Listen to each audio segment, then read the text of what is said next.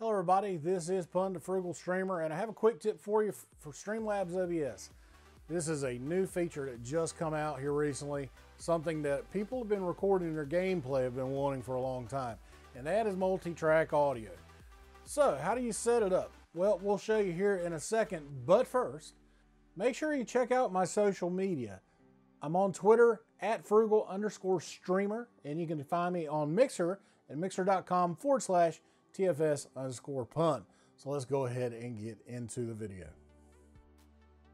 All right, so multi-track audio, how do you set it up and use it? Okay, it's very easy to do. So the first thing you're going to want to do is you're going to go into your output record settings. You're going to select each channel that you want recording to your video.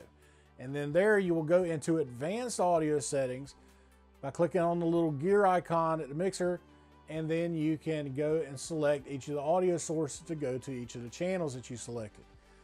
It's very easy to do, and what you do is once you've recorded the video, you take that video file and you drag it into a sequence like in Adobe Premiere or Sony Vegas, and you will get split tracks.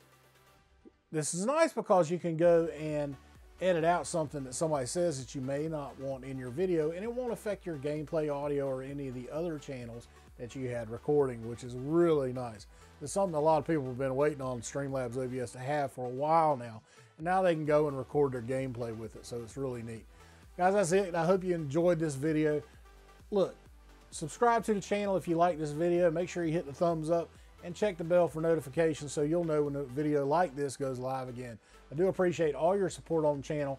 I'm almost 500 away from hitting that big 10,000 mark, and I do appreciate it. I will be doing a big giveaway for a Stream Deck.